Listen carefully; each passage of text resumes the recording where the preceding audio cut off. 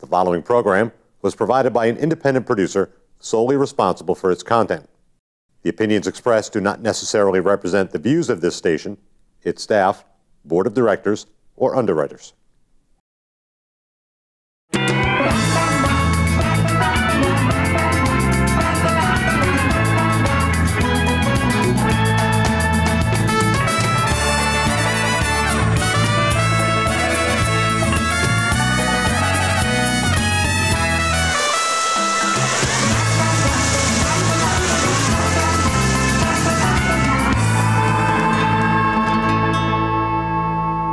Well, hey there, Nashua, New Hampshire. The Happiness Jungle is brought to you with the Chief Happiness Officer, Lyn-Dee Eldridge.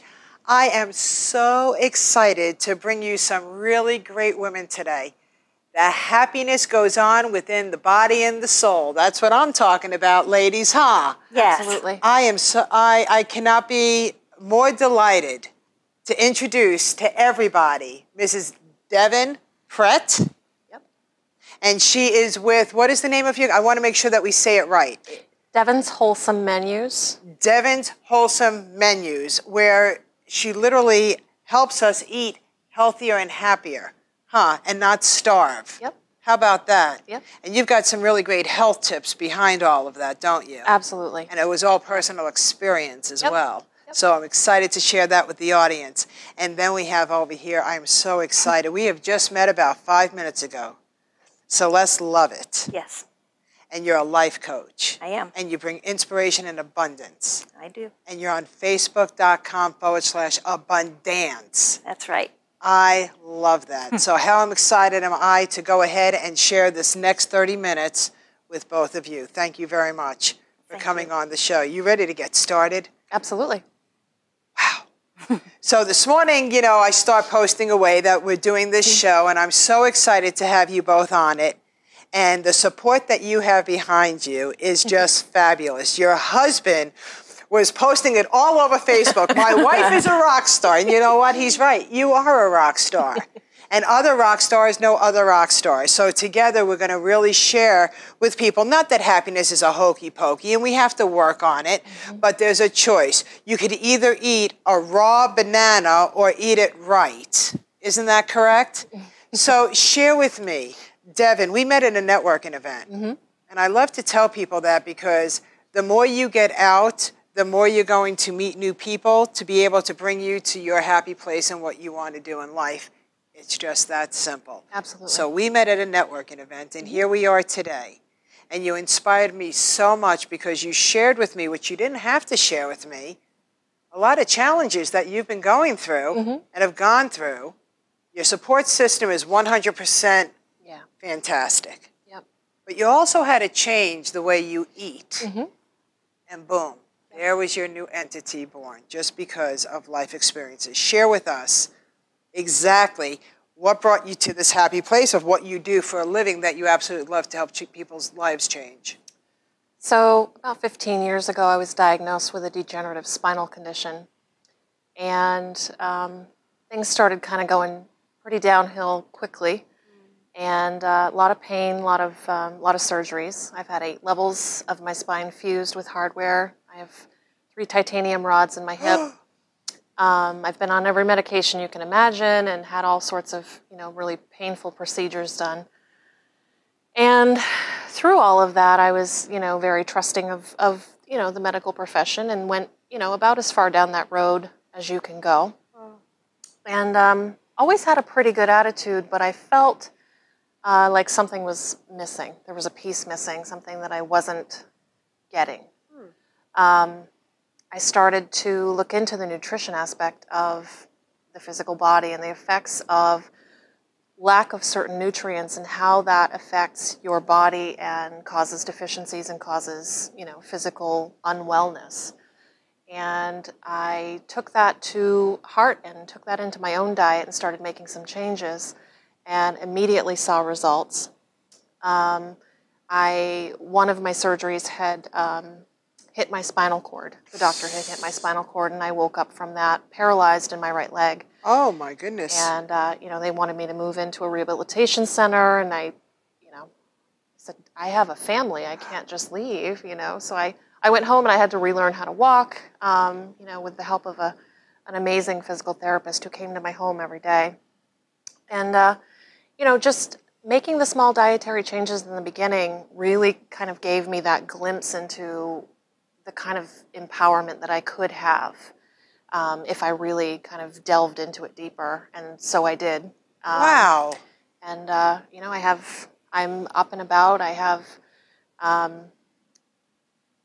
almost full feeling in that right leg again through diet and supplements and a lot of hard work. You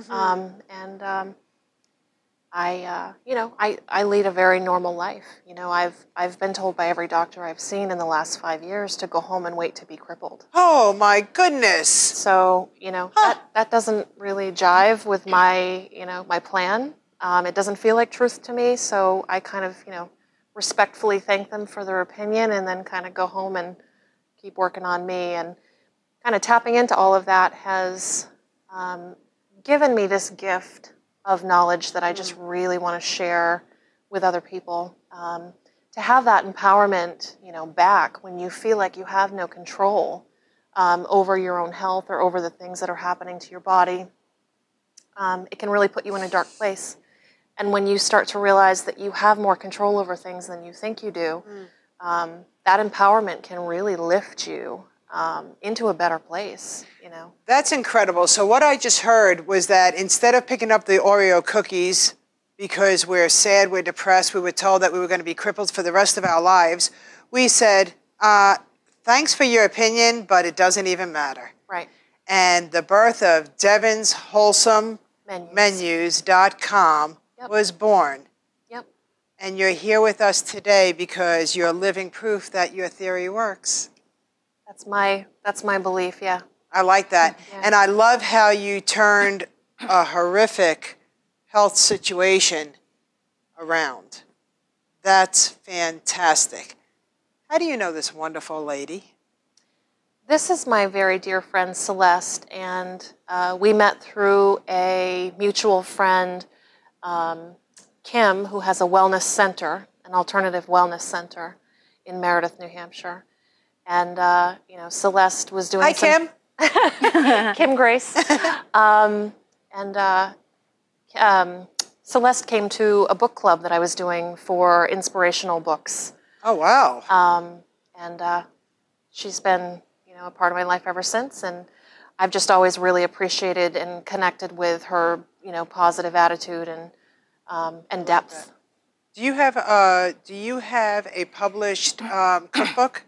I do not currently. But your website is just loaded with some yumminess. I have a lot of good pictures on there. The recipes come with the packages that you can order on the website. I like that. As well as nutritional counseling and the menus and grocery lists as well. And the grocery. Oh my goodness. Isn't that the truth right there? A happy shopper has a grocery list. Isn't that? My goal is to take all the work out of it for you so you can make it simple. Yeah. Because truthfully, in people's busy lives, even if they're not busy, they think they're busy, they're too busy to create that grocery list. And then, of course, the easy recipe that goes along with that grocery list. So you're valuable in my life. I can't wait to go to your site. Oh, Celeste, all I heard about from Devon was you're fabulous, you change people's lives, you're inspirational, and I need to get you here before you go on vacation. So I am so excited that you're able to join us today. Well, Share with us, how long have you been a life coach, and what is it exactly that you love people, because there's many life coaches out there, and I just want to make sure that we're all here at this round table giving the best strength forward. Yes. Well, I've been a life coach, I think it's about 3 or 4 years now. And the way it started for me was I started a little group in my daughter's living room called Abundance. It was a 6-week session. And it came out of a situation where a friend of mine had a really great opportunity to travel somewhere. And I went to support this person at their yard sale. and gave them $20 for a little trinket or something. And I said, I really support you going on this trip. And the person said, well, I don't even know where my passport is, and I don't know if I'm ever going to be able to afford this. And I was like, I don't think this person's going on that trip. And I, at that point, put together this class because it's important to learn that it's your thought process about something that is whether or not it's going to happen or not. So here that opportunity was right there, as is my opportunity that I'm going on a trip next week with my 93-year-old father and several other older people. And that opportunity came up one day, and I took it. But quite often, it's our own inner language that tells us we can't do it. It's not going to work. So I put together this little class, and I started out with 6 abundancers, is what I call them, and just tried out some different techniques of things that you could do to raise your vibration is really what you're doing. And that's what I teach people, is to pay attention to your vibration. And for me, I scale it from 1 to 100. And people will go, well, how am I supposed to know what my vibration is? And if you just answer it, you can usually tell. And my vibration normally is about 85. Now, if your vibration is 85 out of 100, what's your day like? Well, you find interesting things to look at as you're driving. People are nice to you in the store. You find parking spaces where you want to go. And, basically life is pretty good at 85. But say your vibration, and I've used as an example before, after my mother died, when I first started noticing my vibration was at 20 for quite a while. And it's like, when am I going to come out of this? Well, I was going through a process. I was going through a grieving process. So you can't expect everything to be great, although I'll bet other people didn't even notice what it was that I was feeling. But that's how I felt, just moving through my day.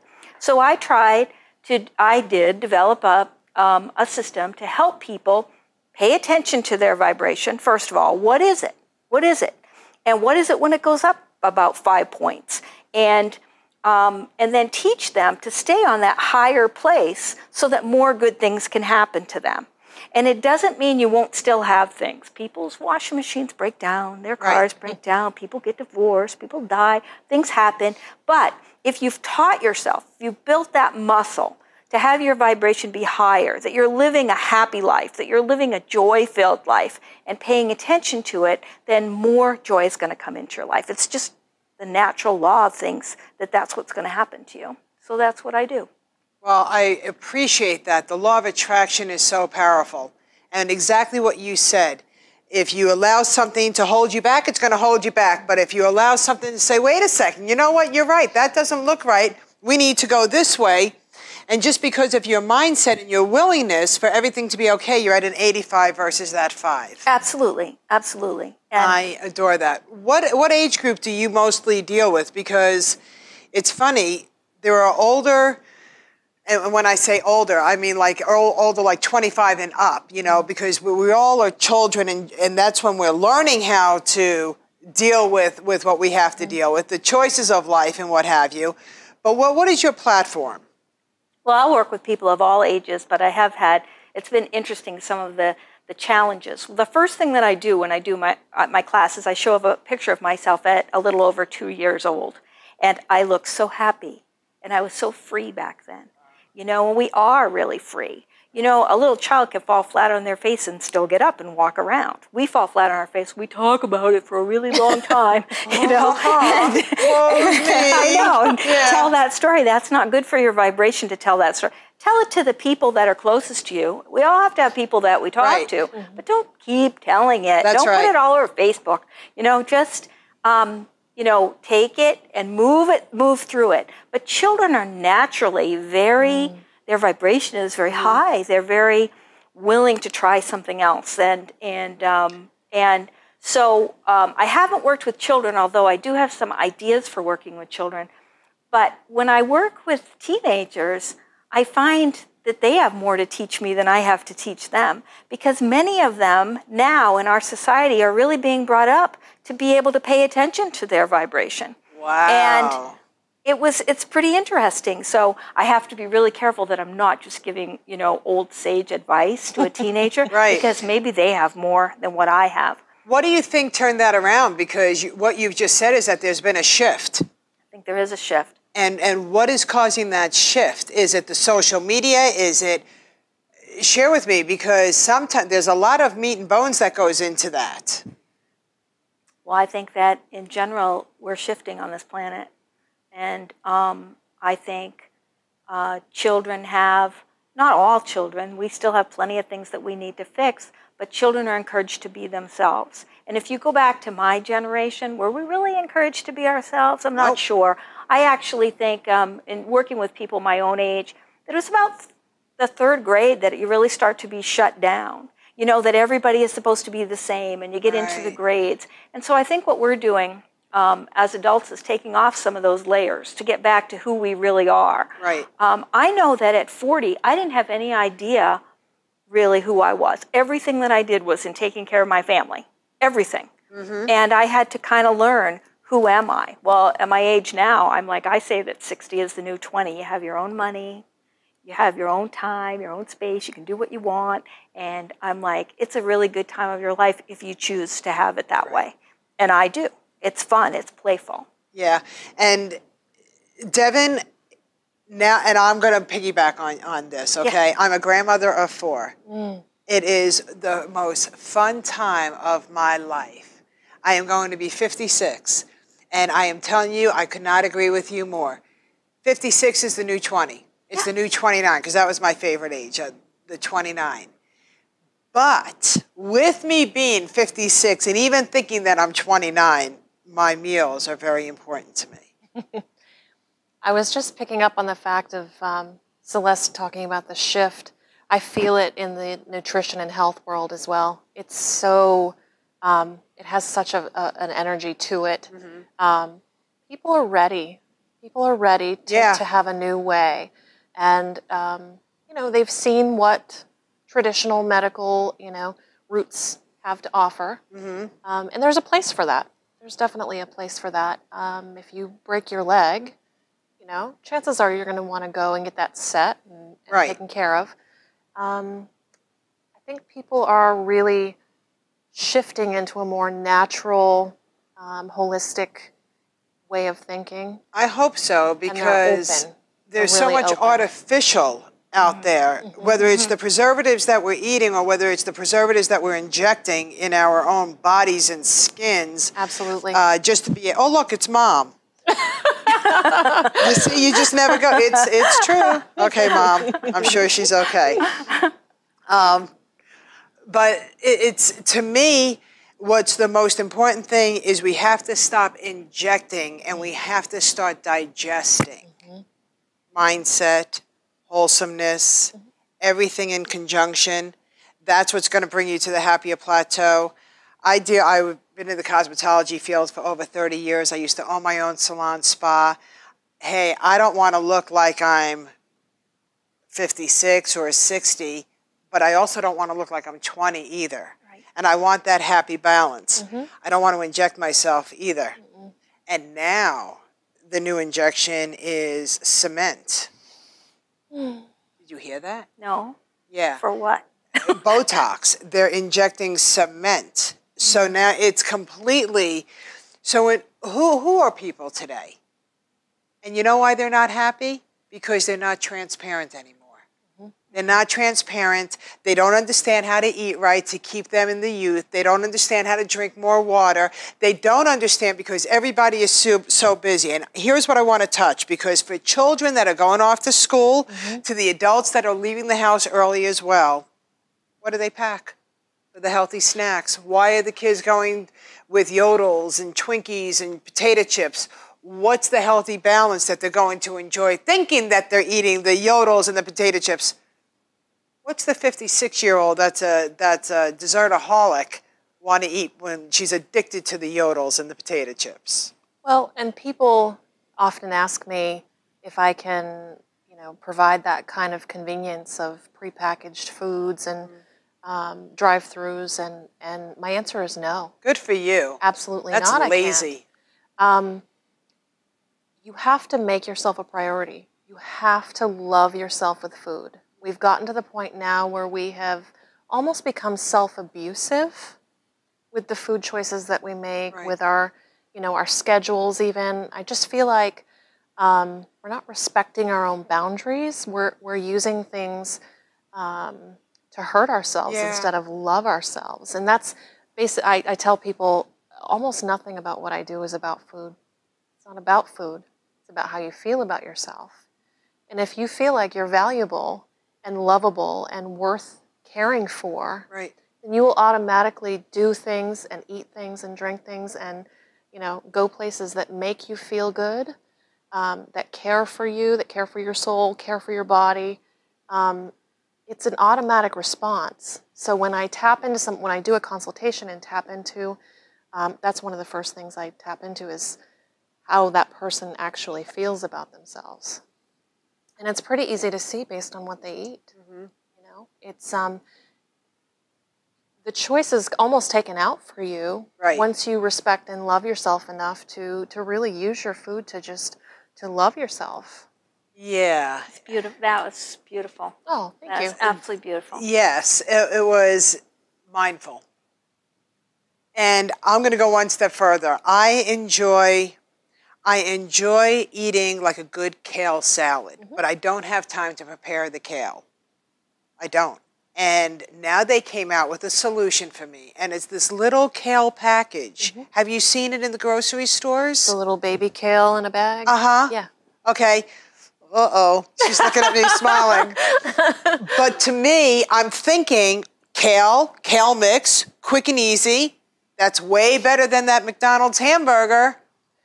But you're looking at me like there's a nutritional thing here. Nope, not at all. How do you feel about the pre-packaged, like the salads, for the people that are so in a quick and go, they just need to tear and wash and eat? So everything I do is about meeting you where you are. So if your option before was a burger from a drive-through, if you're making the effort and that's not mine, get by the way, I'm just using it. Sure.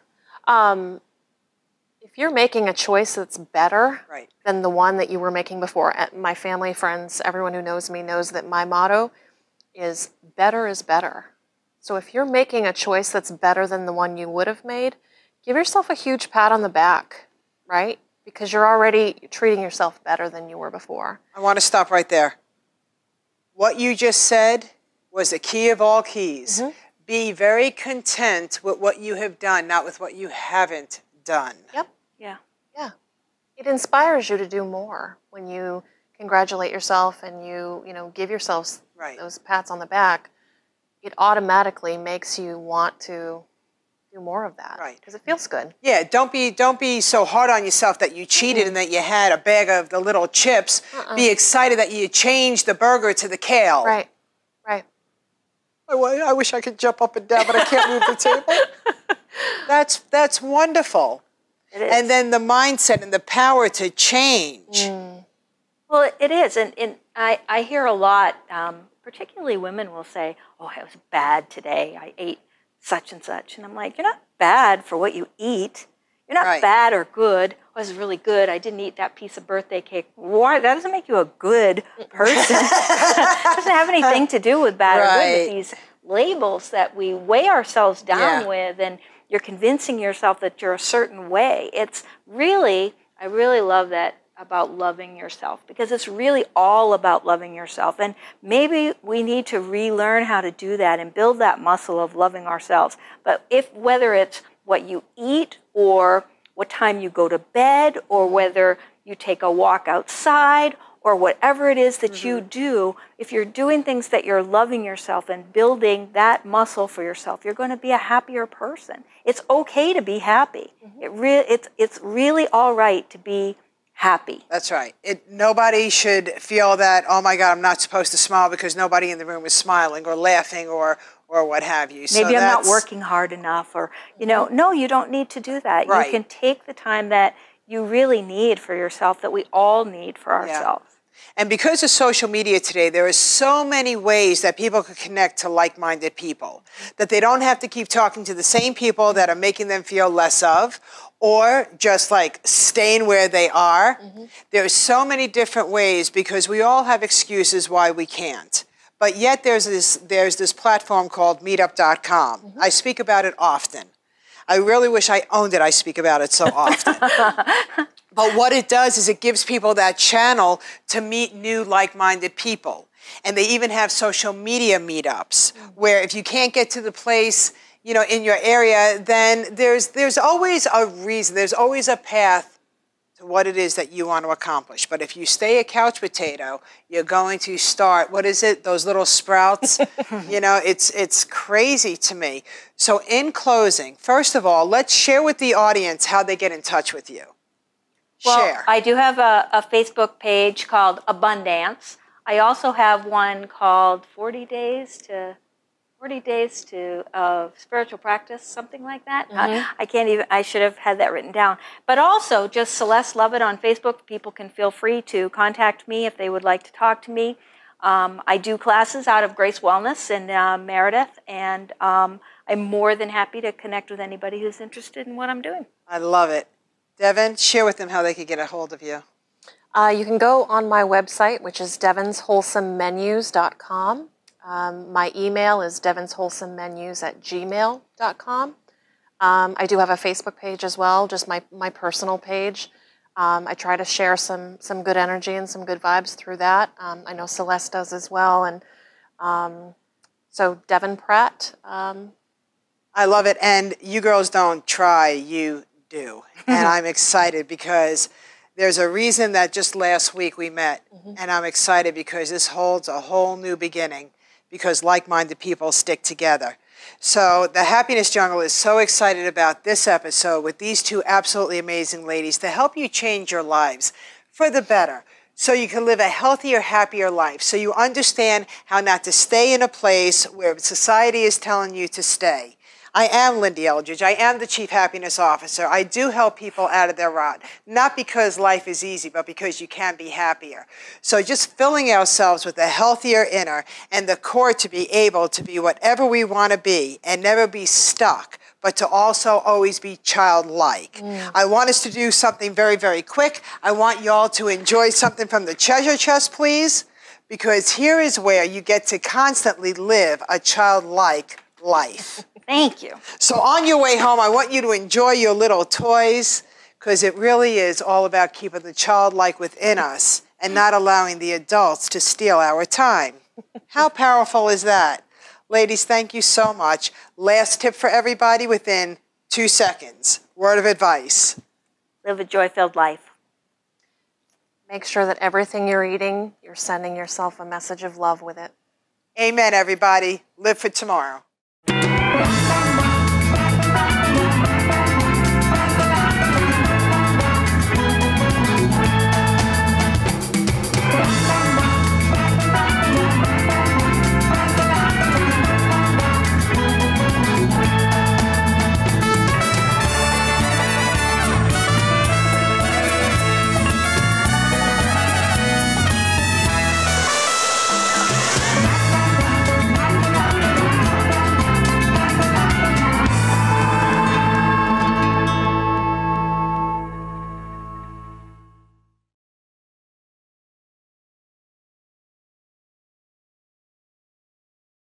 The preceding program was provided by an independent producer solely responsible for its content. The opinions expressed do not necessarily represent the views of this station, its staff, board of directors, or underwriters.